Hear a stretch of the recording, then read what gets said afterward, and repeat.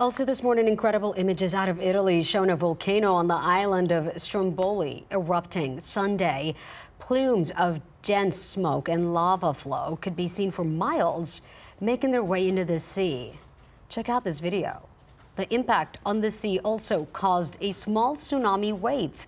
So far, no injuries have been reported, but residents on the island are not in the direct path of danger and have been told to stay alert just in case that situation changes. Stromboli is, by the way, one of the most active volcanoes in the world. Beautiful, but